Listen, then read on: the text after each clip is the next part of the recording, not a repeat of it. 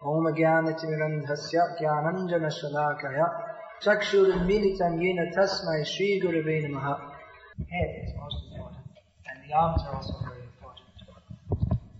The Brahmanas especially are very important in human society, and the Kshatriyas also. These two orders are especially important.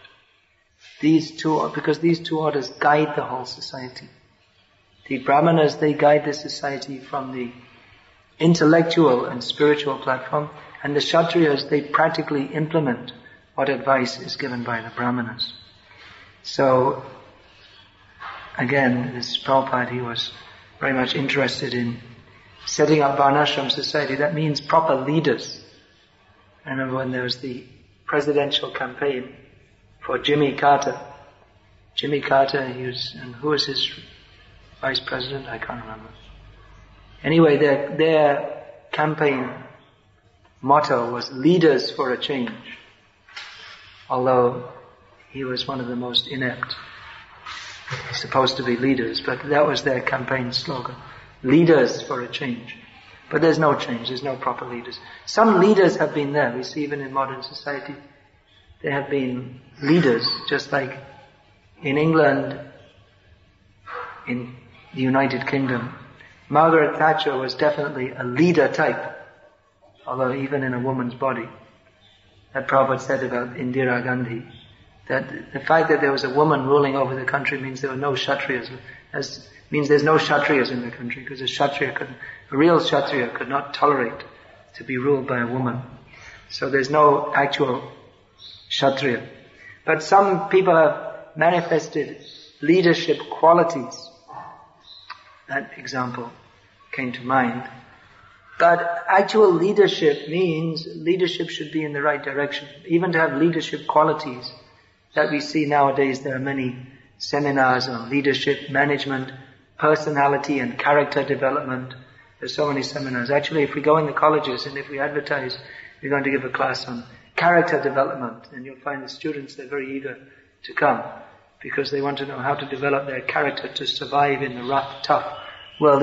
Actually, this more for university students and for professionals, management professionals. They like this kind of personality development, character development.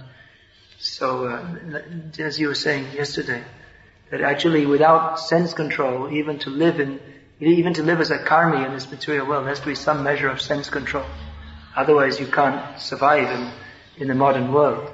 Even if you go in the office and men and women are there has to be some measure of sense control. Otherwise you can't do your work. So, leadership is there. There are so many different theories about leadership and how to manage and how to develop your personality. Just a few days ago, Vasu Goswami was telling me the Peter principle. In the 70s, one professor his name was Peter, and his observation was that people rise to the level of incompetence. That you get promoted, you do your work well, you get promoted. You do your work in that post well, you get promoted, and you eventually get to the point where you can't do your job properly, and you stay there in the position of incompetence and incompetently minister to others. And there are so many management ideas. 1 minute manager, and the 1 minute manager and his monkeys, and in search of excellence. And now we have Stephen Covey, the great guru, the great Paramahamsa, who is giving all the solutions to all the problems of the world. So there are so many different theories, and they may have some insights into human character and personality and how people interact in this and that. Admitted, they may have some insights. But they don't have the solution to all the problems, because even if you are so-called good at leading people, or good at interacting with people, if you're a nice person or a good person, without knowing the goal of life, then it's all useless. Bhagavad Bhakti hinasya jati shastra tapasya apranasyaiva dehasya mandanam lokaranjanam. The Hari Bhakti Sudadhoy gives the analysis that without Bhagavad Bhakti, without a sense of devotion to Krishna, then even if one is very expert in different principles, such as, or one is born in a very high-class family, one is expert in Shastra, one is expert in pronouncing Vedic mantras or japa or whatever it may be. That it may be very good, but it is simply the decoration of a dead, just like the decoration of a dead body. In some societies they decorate dead body. When someone dies, they dress them up. In Ireland they have the wake. Have you heard of that? The wake. You know, someone dies and they dress him up in a nice suit and make him look very nice, and people come to pay their last respects. And that was institutionalized as a kind of religion in Russia.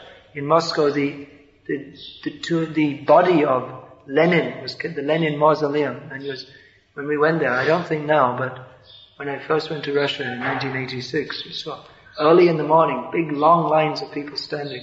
Just like you have to go to in India, you have to go to the train station, you go early to queue up, or outside the American embassy. You see early morning people are queuing up. So like that they were queuing up to see the dead body of Lenin, which was preserved. But simply you're seeing a dead body. And what is it? It's a dead body. You neither talk or do any work, simply people go to see. Oh, this is the rascal who killed the Tsars and took over the country. So, decoration of a dead body. You may organize your society very nicely, just like in the Western countries. Actually, in many ways, the society is organized very nicely. Compared to India, if you go to the Western countries, generally, this is a generalization, the streets are cleaner, and you don't find big piles of rubbish, and they've got it well organized so that all the cripples and the crazy people are locked away so you don't see them, so you're in a big illusion that life is wonderful. And they have well organized social benefits, medical welfare, education system. Even Prabhupada, he was in England, he said actually the government it's well organized, they look after the people nicely. He appreciated at some level they're doing that. But on the other hand, if you organize it very nicely but there's no consciousness of what the goal of life is, then despite your good organization, then simply it will be cats and dog society. As I was reading in the Bhagavatam this morning, Vidayananda Maharaj is making the comment that there's no question of peace in society. People, they mix up men and women, and then lust is automatically ignited, and there's no question of peace in society because people's minds are not peaceful, because they're always lusty. Sada samudvignandi, asad because they've accepted asat, that which is not actually the goal of life, as being the goal of life, namely sense gratification. Therefore, they're always in anxiety. So just this one factor, what to speak of so many other factors, because men and women are allowed to mix unrestrictedly, therefore people are full of lust, therefore individually there's no peace, and therefore there is always quarrel in human society. So Hridayananda Maharaj made the comment that there's no question of peace in such a society, but rather the whole society, its management of conflict, how to control conflict within human society, and that's practically how it's going on. The whole human society, the police forces, just like Prabhupada many times he noted, that flying on the airplane. So in the airplane you expect, because it's expensive to fly, so you expect that more moneyed people, and then you expect more moneyed people, you expect them to be well-behaved gentlemen. But Prabhupada noted that they have to search everybody for weapons, because they're afraid that anybody may get on the plane and hijack the plane. So Prabhupada was noting that even people who are expected to be gentlemen, they have to be searched. They're not to be trusted. No one is to be trusted. And so this is the modern society. That even Prabhupada also noted that a so-called gentleman, he's recognized by his suit and tie, not by his behavior. But if someone has a suit and tie, people, they respect him. If you want to be respected, go in a suit and tie. Of course in India, especially in the hot season, it's ridiculous. You see people, they're wearing suits, and it's so hot, and it's just absolutely ridiculous. They should wear some loose, cuddy clothes, which is natural for this climate. Alright? It's just a covering for respectability, that's all. In South India, even respectable people, they wouldn't wear top piece. Why would you wear? It's just you wear something to cover the bottom part of your body. Men, that is. Women, of course, have to keep themselves covered, and they're not supposed to go in public anyway. So, Anyway, this idea, suit and tie the dress makes the man, they say. Sometimes they advertise like that. And I have personal experience when I go to the Middle East, I put on a suit and I go through the airport. People treat you very respectfully. Yes, sir. Yes, sir. Because they think you've come to their country to do some business and make some money. So if you have money, you're respected. That is the standard in modern society. That is stated in the Bhagavatam also, that one of the symptoms of Kali Yuga is that if one is a poor man without money, he's considered uncivilized. And if you have money, then somehow or other you are considered very respectable. And that is the situation. You see, in India especially, you see people, they're shamelessly corrupt. But still he was saying that also, this Lalu, he's got a nice name. Actually, Lalu, it's a nice name. Name of Krishna. But his personality is most heinous, most corrupt, low-class rascal. So he's saying, well, if I'm put in jail for my crime, anyway, I'll run the state from the jail. He's thinking that what's the difference? In Saudi, if I'm in the jail, I'm associating with criminals. And outside the jail, he's always associated with criminals also. Openly, brazenly. He walks around with his cronies, convicted murderers who are supposed to be in prison, but they're walking around with him in public. So this is the status of modern society, that the most degraded people, Mlecha Rajanya Rupina, they are most degraded people, and they've taken the position of kings and rulers. So Prabhupada is giving the idea, what is the proper standard of society? Actually, it's very inspiring when we read Prabhupada's books. We see, yes, this is how society is supposed to be. And we can see how it can work. That if society is centered on the whole goal of life for everybody is attaining Krishna consciousness, or even if everybody's not fixed directly on that, if everybody's not so intelligent, at least the leaders are, and then the leaders institute Vedic principles within society, then society will be very nice. And it will be just like heaven. People say they want Ram Rajya. But Ram Rajya means you have to have Ram as the king, or the representative of Ram. Just like Yudhishthira Maharaj. It was just like that. Parikshit Maharaj. Parikshit Maharaj, he saw one low-class person beating a bull. And he was prepared to kill that person for the crime. And nowadays, they slaughter, you see, Prime Minister, Brahmin, Narasingha Rao was the Prime Minister. And he was sponsoring the opening of a slaughterhouse in Hyderabad. And he was behind it.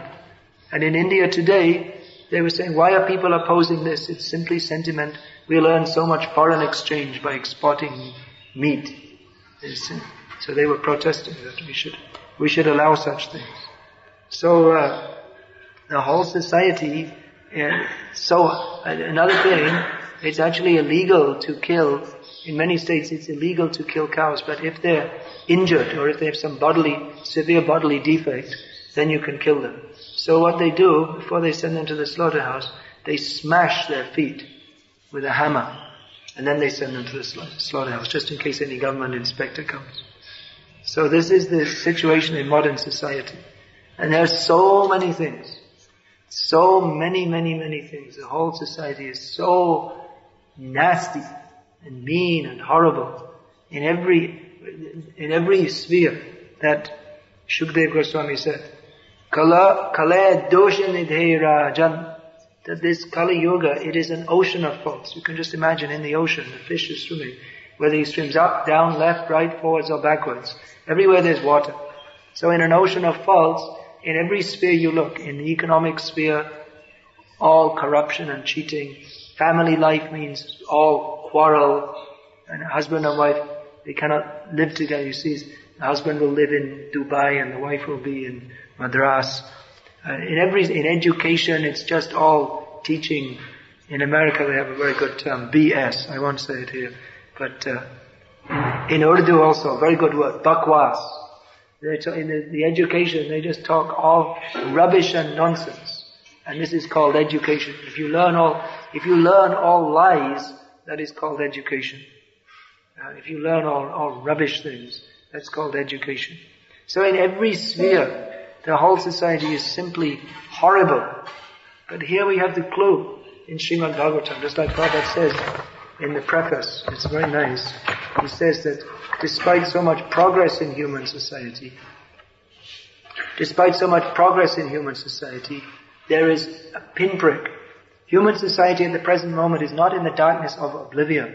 It has made rapid progress in the fields of material comforts, education and economic development throughout the entire world. But there is a pinprick somewhere in the social body at large, and therefore there are large-scale quarrels even over less important issues. In the 1970s, El Salvador and Honduras, two tiny countries in Central America, they went to war over, you know what? They had a football game, and there was some quarrel over there was some disputed penalty in the football game. And then after that they went to war. So even over less important issues, there is need of a clue as to how humanity can become one in peace, friendship and prosperity with a common cause. Srimad Bhagavatam will fill this need, for it is a cultural presentation for the re-spiritualization of the entire human society. So, Brahmanas are needed, first of all. Kshatriyas are needed. Vaishyas are needed. Vaishya means not this cheating business Vaishya. Vaishya means Krishi, Goraksha, Vanija. Krishi means the agricultural activities. That also not rape the earth with all kinds of chemicals and produce cash crops. That also we were discussing. But you produce what you need and for the other orders of society too. And Goraksha, protection of cows, and Vanija means business. But Prabhupada said not this, he was describing not this modern cheating business, but Vanija means you produce grains and different products and excess you trade it. That's Vanija. So, Krishi, Goraksha, and other, the Vaishyas, they may also be bankers, that's also, but more honorable is protection of cows and agriculture. So, Krishi, Goraksha, Vanijam, and Paricharyatmakam, serving others. That is the duty of Shudras. So all the orders are needed in human society. Especially Brahmanas are needed, Kshatriyas are needed, and everyone who has come to Krishna consciousness, whether they take up full-time preaching, we very much need preachers, whether they're doing a job, whether they're doing business, whatever they're doing, everyone should have this ideal. This is required. Our Krishna conscious movement is not supposed to be simply sitting in the ashram and doing a little bhajan, but it's meant to change human society. So that requires ideals. We have to live to an ideal. If one cannot come to the highest ideal, a brahmana, preacher, then at least he has to maintain in his life some ideal. Even if all your associates, the people, say you're doing some job and all your friends say, oh, there's a good movie, let's go and see it. Say, no, I'm not going to go. I have an ideal. My ideal is to become Krishna conscious. So it's required in all strata of society that people take up this Krishna consciousness and live according to this ideal. And gradually the society will be changed. We have great, great work to do. But this great work of changing human society begins with individuals. And individuals means you and me. So let us take the vow to be ourselves Krishna conscious.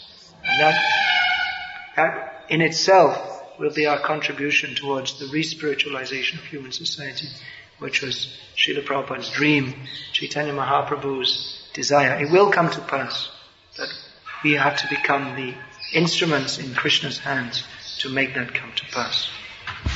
Hare Krishna. Is there any question? Maharaj, we said that if the man have money, then he is a civilized person. If the man have no money, then he is not a civilized person. That's the modern perspective. In the modern perspective nowadays. Yes. It's not actually true, but that's how people think. But what will be the solutions to change his mind about the Krishna consciousness? Preach to people. How did you come to Krishna consciousness? Someone preached to you, right? So it's the same with everyone. Hare Krishna. Srila Prabhupada ki jai. Srimad Bhagavatam ki jai.